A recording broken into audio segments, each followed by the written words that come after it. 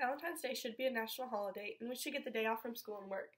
Valentine's Day is already celebrated by people across the nation, and they're taking off the day from school and work, so we might as well give them the day off anyway. Second of all, Jennifer Aniston endorses Valentine's Day. I've seen several of her ads, and if Jennifer thinks that we should be off for Valentine's Day, I think that we should be off for Valentine's Day as well.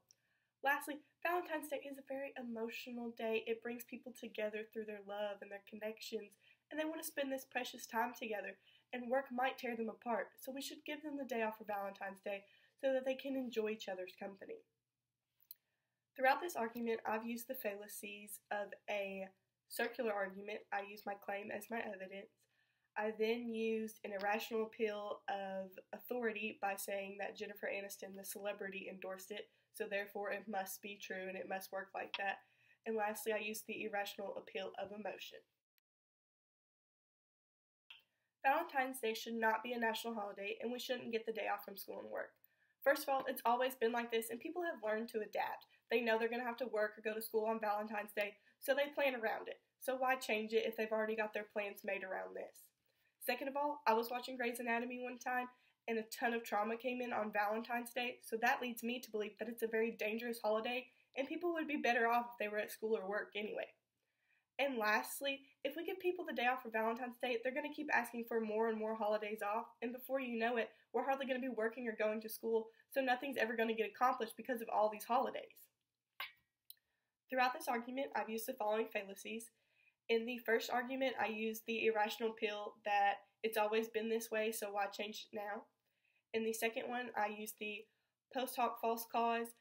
The people did get injured on Valentine's Day, but it was because of a restaurant collapsing. It didn't actually have anything to do with the day of it being Valentine's Day. This also uses authority because Grey's Anatomy is a popular show, so people will believe what is shown there and what they see or hear from that show. And lastly, I used the strawman. I replaced the claim with a worse one.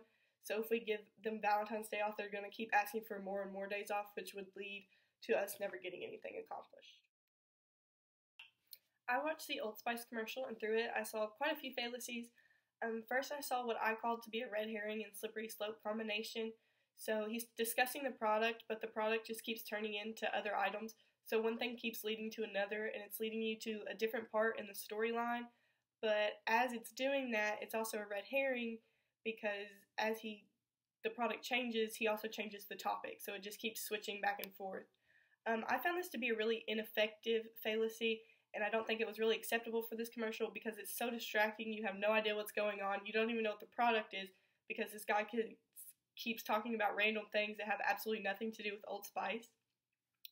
This commercial also is playing on people's irrational appeal to emotion because they're creating this fantasy man that's riding in on a white horse, and he has tickets to the play you want to see, and he has diamonds, and your man could smell like him if he used this product. So I thought that this one was acceptable, and it was kind of effective in getting people to want their man to use this product because they wanted this fantasy man that the commercial has created. So this commercial created both acceptable and ineffective fallacies.